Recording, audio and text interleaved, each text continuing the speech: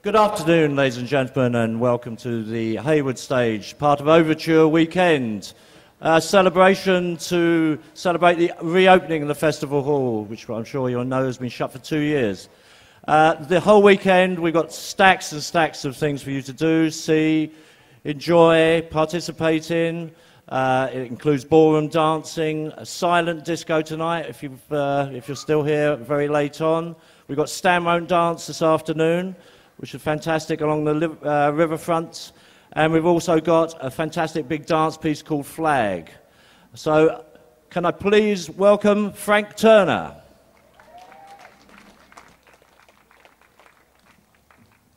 Afternoon. This is ranking quite highly on my list of strange gigs. I was as did last night, I was in a bar in the middle of the countryside last night playing with a mad Irishman called Brian, who made me drink until sunrise. So my throat is dry and my brain is drier. But I'm going to attempt to do something about that. This is a song that I thought of a title for on the way here. This song's called St. Christopher's Coming Home, and it goes something like this.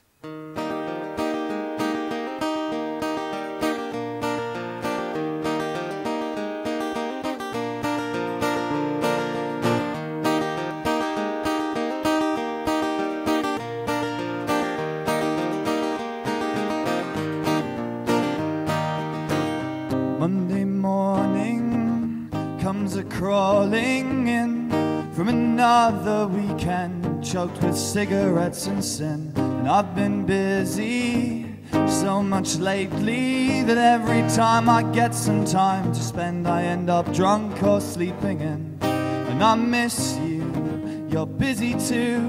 We call each other up when we're messed up and say we'll meet in the new year. But it's perfectly clear that we'll do no such thing come the spring.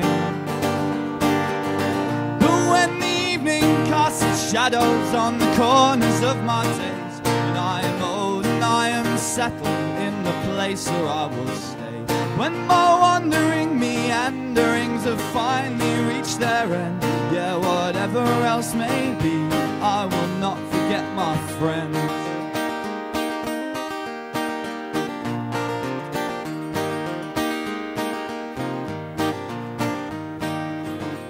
Friday evening barely even begins before my phone begins to ring with people asking where I am. And I can't suppress a smile. We talk a while, chances are that I am far away, and so I'm phased out of the plan. That's how I miss out on another night, kind of night when nothing really happens, yeah, but everything goes down.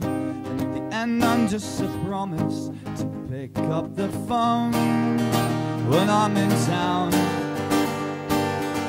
But when the evening casts its shadows on the corners of my days, and I am old and I am settled in the place where I will stay, when my wandering meanderings have finally reached their end, yeah, whatever else may be, may my friends remember me.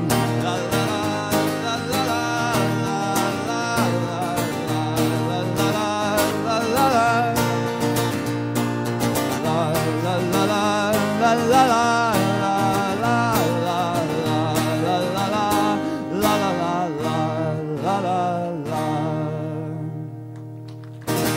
Thanks. Oh, my brain hurts. All right, so we'll move on. This is a song about being on tour the whole time, and its irony factor has increased by 7.3% since writing it, because somebody stole my guitar when I was on tour in Finland, which was pretty much the worst thing that's ever happened in the history of the human race. So anyway, this song's called Sea Legs, and it goes something like this.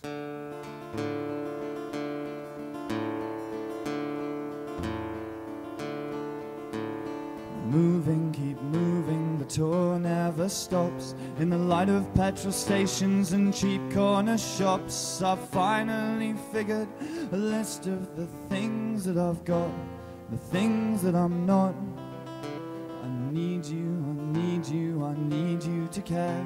When I'm moving, it's soothing to know that you're there, and then when I get home, I can breathe you like heady fresh air for as long as I dare. I'm sorry, 'cause I've got my sea legs again.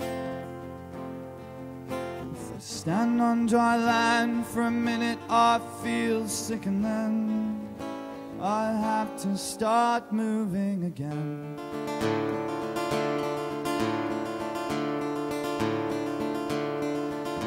From Glasgow to Moscow, from London to Lille, sat on the platform or next to the wheel. I haven't got space on this postcard to say how I feel, but that was the deal.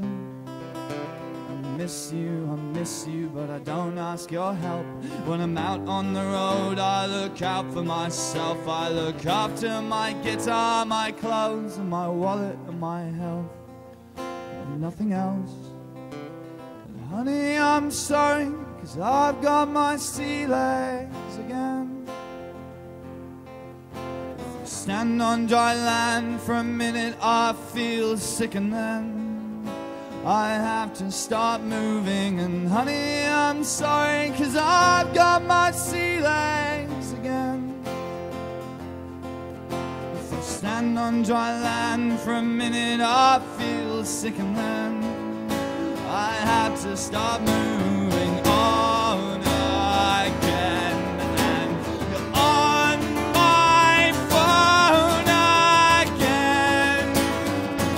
Well, what do you want me to say when I'm this far away? And you don't know where I am. Well, you're not the only one. Yeah, I'm lost and I'm gone away. Oh, darling, they'll pluck me out, and I don't even know where you are. Oh, darling, they'll pluck me out, and I don't even know who you are anymore. Oh, honey, I'm sorry, but I've got my sea legs again. If I stand on dry land for a minute, I feel sick, and then I have to start moving again.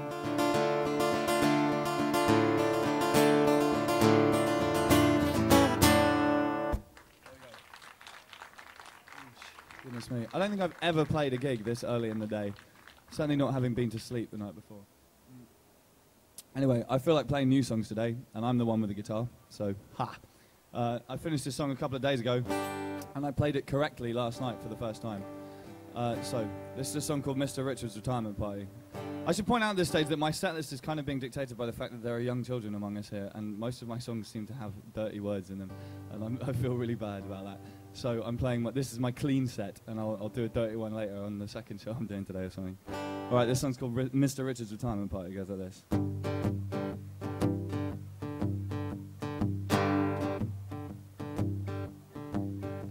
One fine day, near the end of the tax year, Mr. Richards was gripped by a new fear. Who would be at his retirement party? Though he still had years to go before he slipped over the edge of the workforce. The question stood, and in his wake there came an army.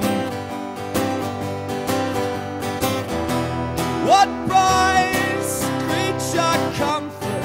What is this love really all about? Drew a line between work and living, and work was winning out, and he worked for half his life to spend the end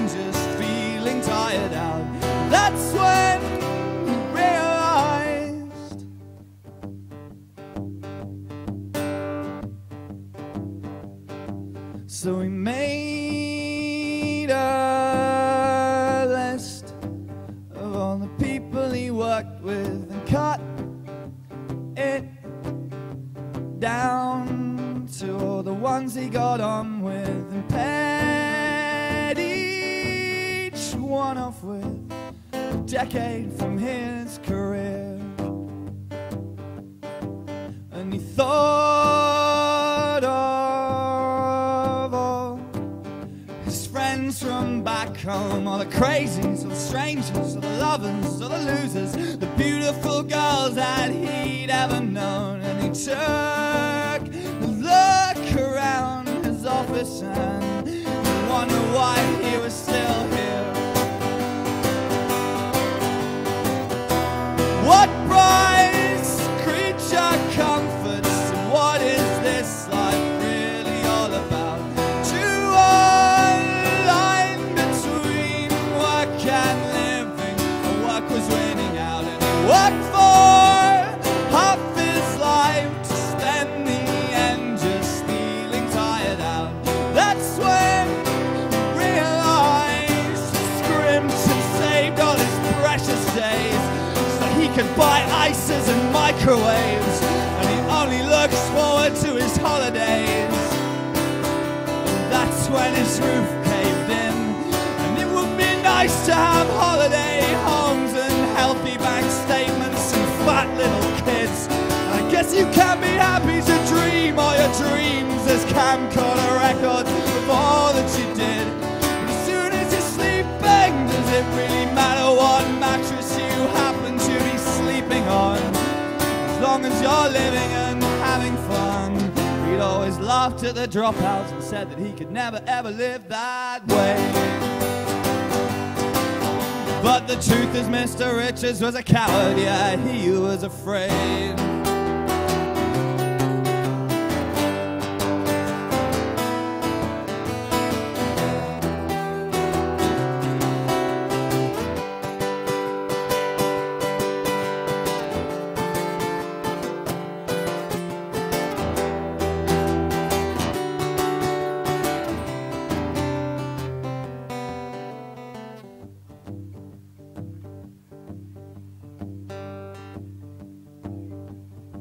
Mr.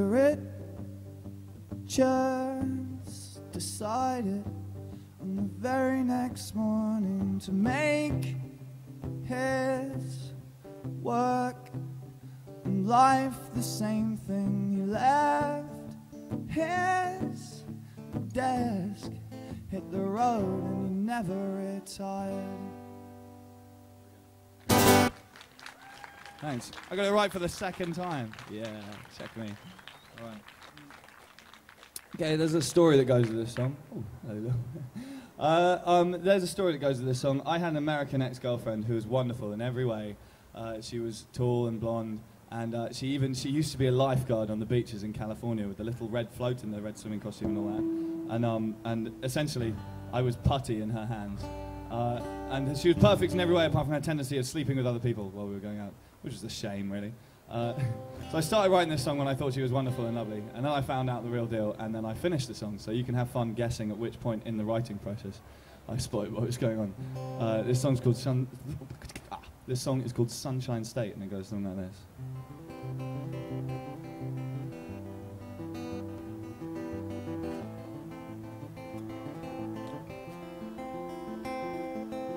Finally came the day when I had to take you to the airport and put you on a plane, and so you left me alone on an empty tube train deep under the ground while you were bathed in sunlight high above the clouds.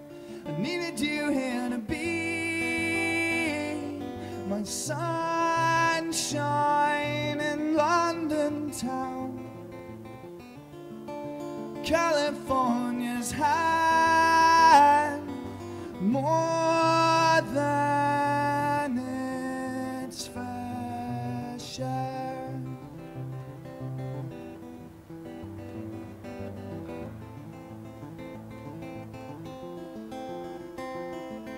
You left me to these small skies and to rain-soaked concrete, to Morrissey and Robert Smith and complicated streets that I know, on which you lost your patience and your way, the way you always did, on steel grey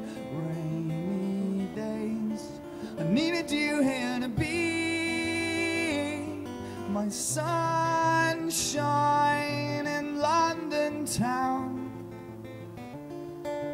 California's had more than its fair share. A beating summer sun and shining seas, but it doesn't have a shred of honesty. I know the truth, yeah. Neil Young and Joni Mitchell were Canadians. I guess that makes sense. They had their fill and then they moved away again. You're not alone, we all sometimes use words that we don't understand. Your love was only just skin deep, and in the end it gave me cancer. You might have been my sunshine, but I'd rather have a rainy day. California gets just what it deserves.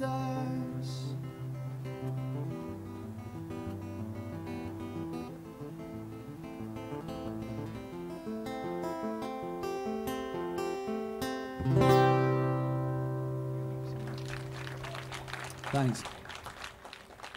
So as I mentioned earlier, I was a little sort of taken aback by the prevalence of children over here, but seeing as there's some parents who actually know in the audience, I'm going to ask if you mind if I swear in this next song.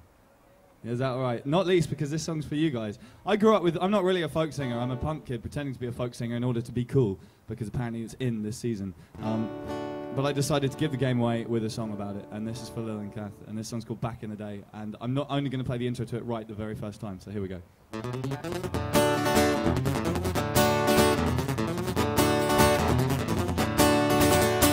I was just a skinny lad on holiday by the sea, met a girl in a rancid shirt and a tape she gave to me, with a black flag first 4 years and a minor threat discography, and punk rock saved my life. Going down the red eye back in 1998, hanging out with household names and staying out too late. This angry adolescent found an outlet for his hate, and punk rock saved my life. Vision was a pipe dream and we knew it all along. Just like fucking idiots and got facts so wrong. But everyone just needs to be an extremist when they're young. Fucking with your parents makes you grow up big and strong. Phoning zines and record sleeves while sitting round at home, flicking through the catalogues and distros at the shows. Circle pits and sing-alongs, come on let's fucking go. And punk rock saved my life.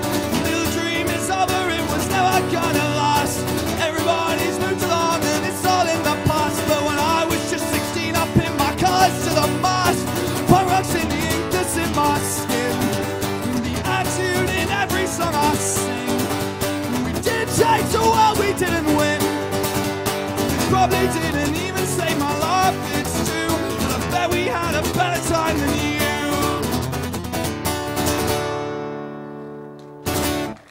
It's too early in the morning to be playing songs like that.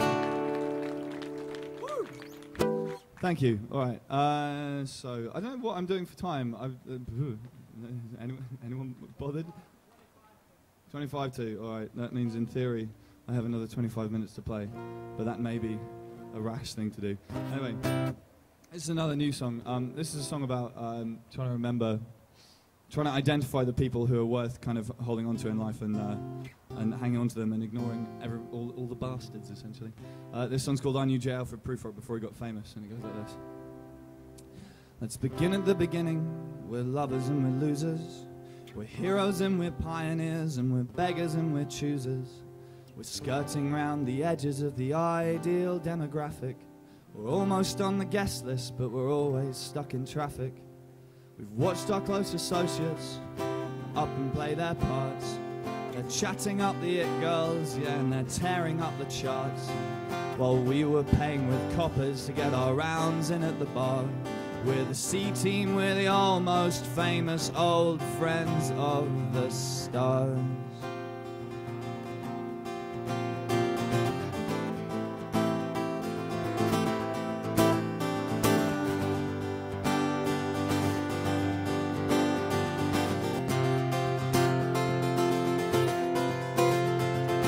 Justin is the last of the great romantic poets, and he's the only one among us who is ever gonna make it.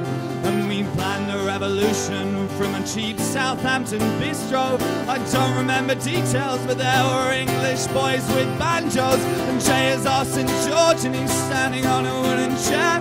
He sings songs and he slays dragons, and he's losing all his hair.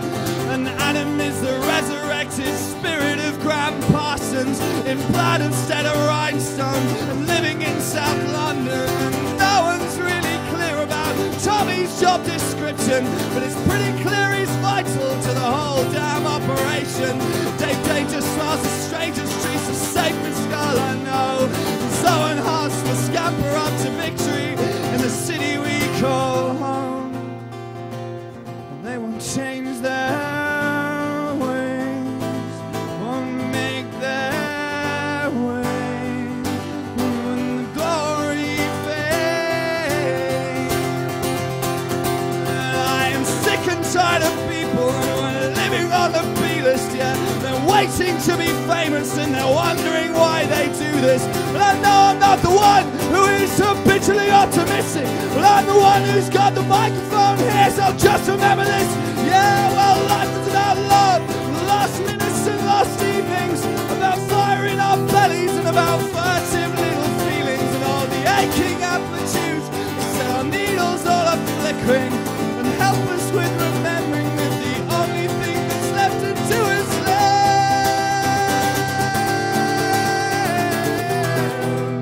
Yeah, the only thing that's left to do is live. After all the loving and the losing, all the heroes and the pioneers, the only thing that's left to do is get another round in at the bar. There we go. Tired now. Right, I'm going to play some older songs. Seeing as I seem to have broken my cherry on the swearing front, I'm going to crack on with this next one. I've also played one song about violent intentions towards one ex-girlfriend, so I might as well complete the set. And this is a song about drowning my other ex-girlfriend in a sack. This song's called Worst Things Happen at Sea. It goes like this.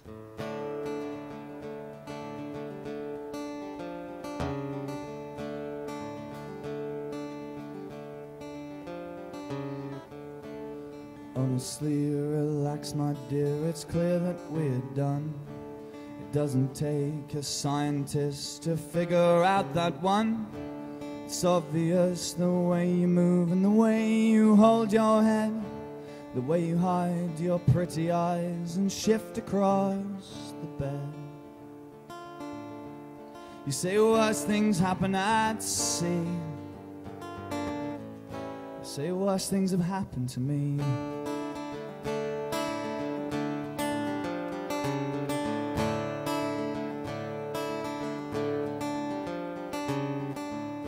Honestly, I'll be fine, this isn't my first time. I've taken blows before and every time I have survived. You made it clear you didn't care, you never did pretend. And in the end, at least you never tried to fuck my friends. You say worse things happen at sea. Say worse things have happened to me. Bitter eyes to the bedroom floor, and we're not gonna talk anymore.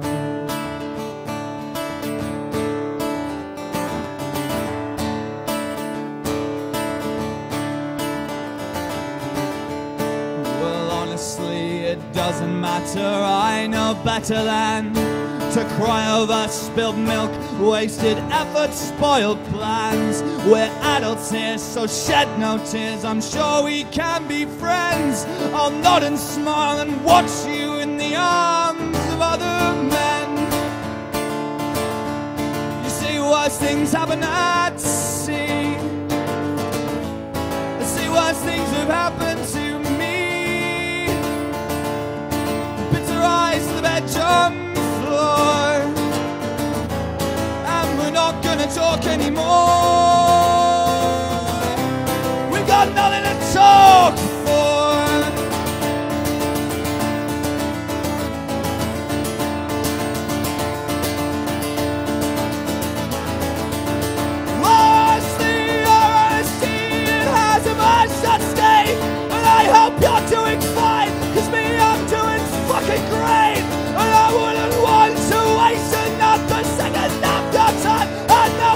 face, I know your face, so you hide yours and I'll keep to mine. Say worse things happen at sea. I see worse things have happened to me. Fill our eyes with their drums, Lord, and we're not gonna talk anymore. We've got nothing to talk for, and you're nothing to be sorry for, and I know what I care for.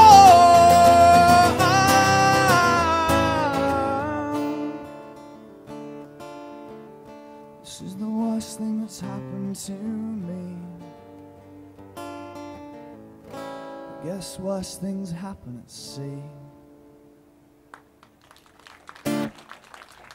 Whew. Thanks a lot. I'm going to play a quieter song now because that's a tiring tune to play. A friend of mine, this song was kind of written as part of a bet. A friend of mine said to me, "You only ever write songs about pointless sex and depressing failed relationships." And I said, "That isn't true." And he said, "Prove me wrong." So I did. I wrote a love song. Unfortunately, it was about somebody who doesn't love me back, which is terribly tragic. This is the moment where you'll go, "Oh," like in a pantomime. Nope, okay. Yeah, there we go. One person. This song is called A Decent Cup of Tea, and it goes like this.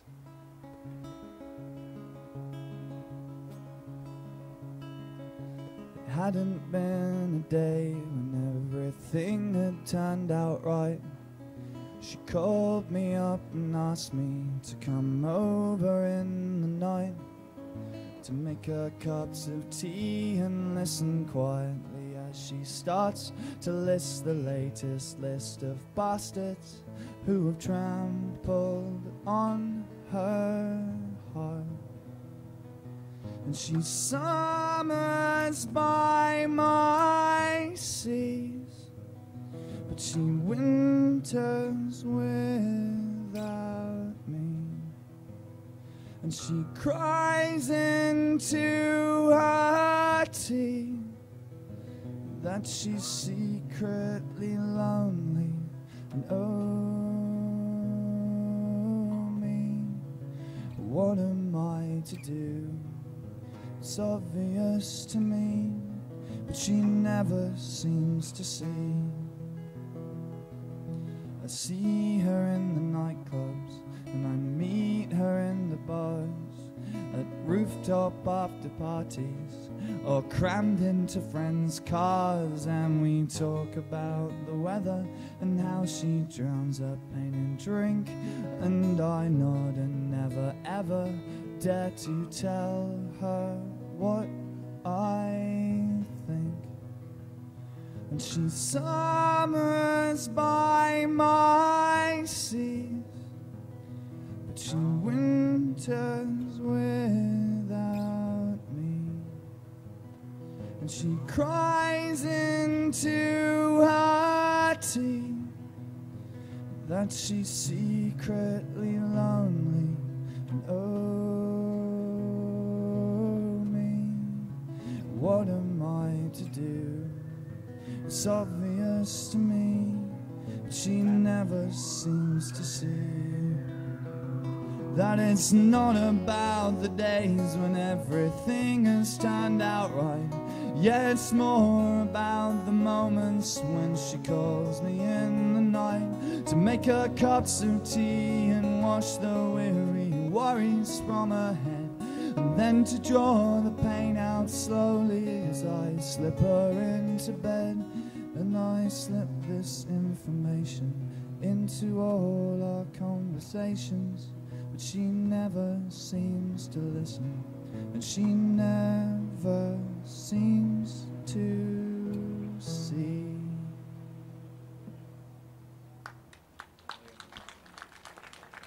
Thanks a lot. So I think I'm going to play 3 more songs and then leave you in peace. The first of these is a story about, it's a song about staying awake all night at a party and the horrible, horrible things that happen at 10 o'clock in the morning when you haven't been to sleep. And the title of this song was created by my friend Steve staying awake all night at a party and chatting this girl up for 8 hours, who then didn't sleep with him and went home. And she spent the whole time telling him about where she'd been in her gap year with photos and like a little map and everything. And so as a result, the song is called I Really Don't Care What You Did in Your Gap Year. And it goes like this.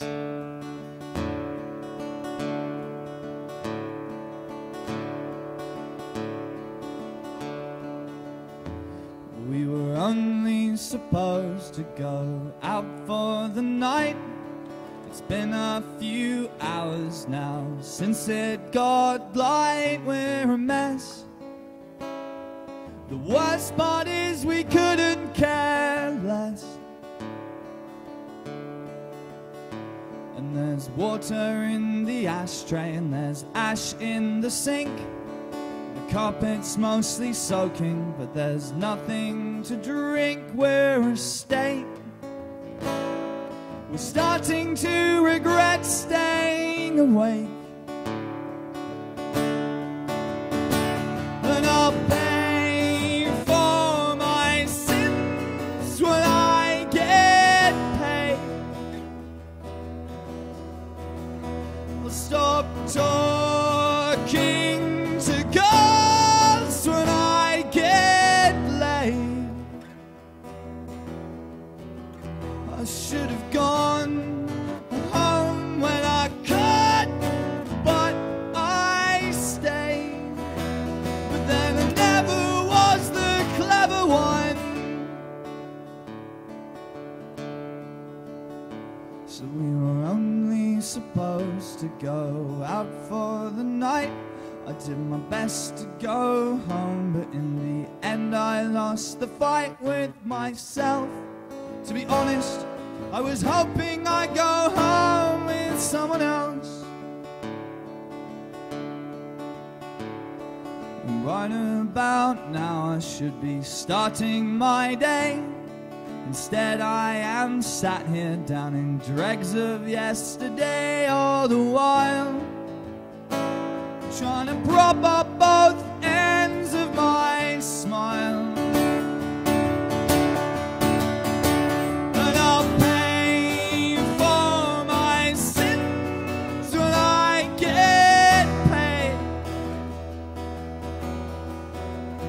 Stop talking to girls when I get laid.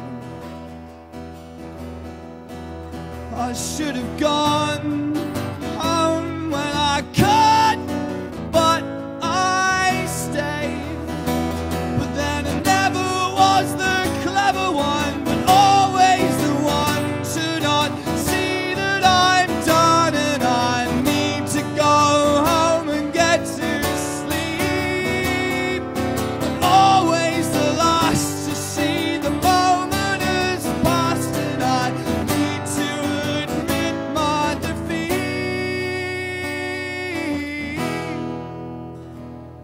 And I'm lonely, there I said it. Yes, I'm lonely, but it's hard to admit it. When everybody thinks that you're fine all the time and you're not. So we were only supposed to go out for the night, but who am I kidding? Yeah, try as I might, I can't stop until I squeeze down every last drop. And I'll pay for my sins when I get paid. But I don't have a penny to my name. I'll stop talking to girls when I get late. But I haven't had a shower for days. I should have gone home when I could, but I stayed. So I stay up alone and I set off on my own to the station where I catch the first train. Thanks. So, 2 more songs and I'm out of your hair. This next song, I should do the technical plugging bit. I've got an album out in shops and you should buy it because it's brilliant. And this song is on it, and it was the single and all the rest of it. This is a true story about going out on a Saturday night and coming home on Monday with very little idea what happened to Sunday. And it remains a mystery. The weirdest thing about it was I actually had stuff to do on the Sunday, like people to meet and sort of discussions to have, and it turned out I'd actually done everything I needed to do, but I had no recollection of it whatsoever, which was kind of disturbing because it means I can maintain a business discussion when I'm completely wrecked off my tits. I'm not sure that's a healthy thing at all. Anyway, this song's called The Real Damage. It goes like this.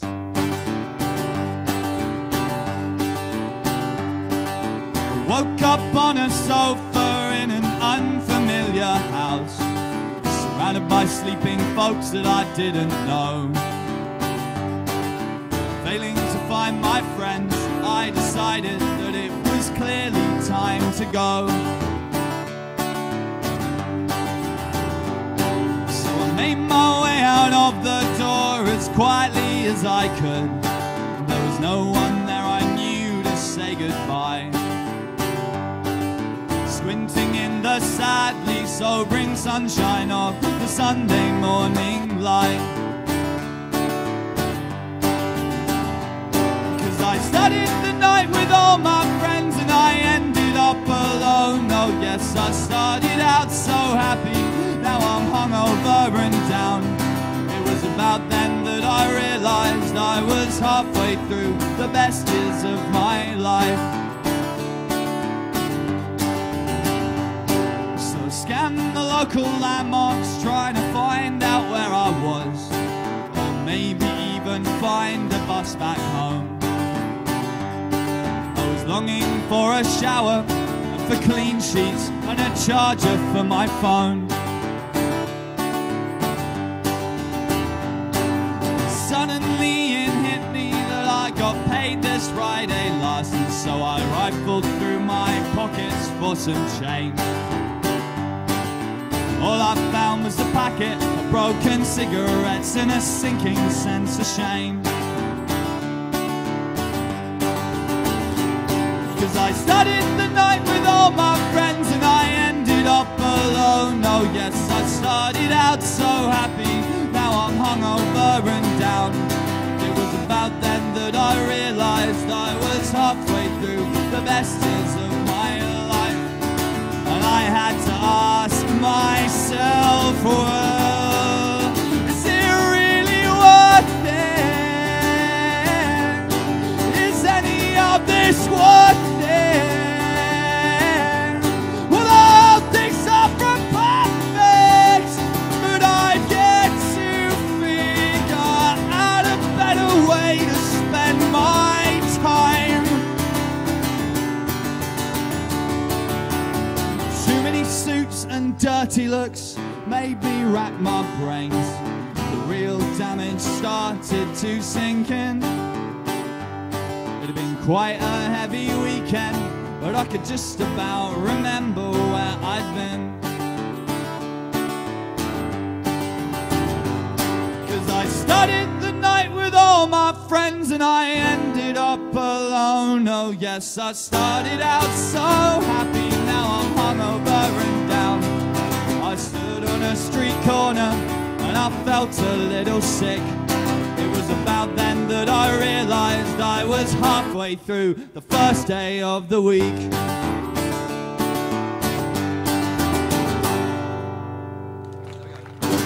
Thanks. All right, so I'm going to play one more song. Yes, right. It's very nice that there's lots of people here now. I'm imagining most people have no idea who I am. My name's Frank Turner. Hello. Yes, and I'm playing again later today. Does anyone know where?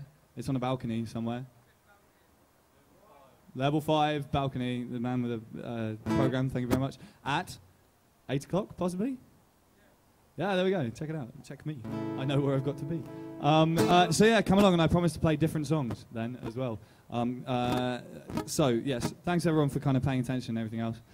This last song is about sort of my close circle of friends and associates. We call ourselves folk singers. Other people call us unemployed.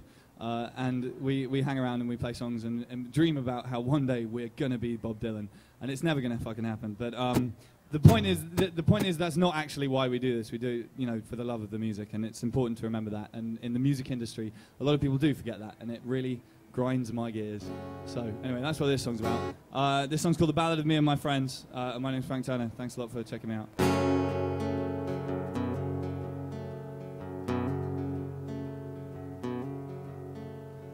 Everybody's got themselves a plan,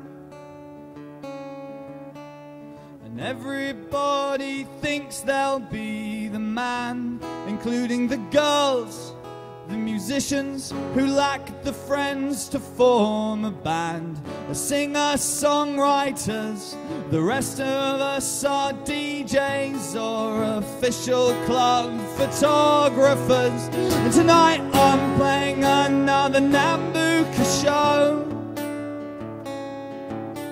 So I'm going through my phone book, texting everyone I know, quite a few I don't, whose numbers found their way into my phone. But they might come along anyway, you never really know. None of this is going anywhere. Pretty soon we'll all be old and no one left alive will really care about our glory days when we sold our souls. But if you're all about the destination, then take a fucking flight. We're going nowhere slowly, but we're seeing all the sights, and we're definitely going to hell.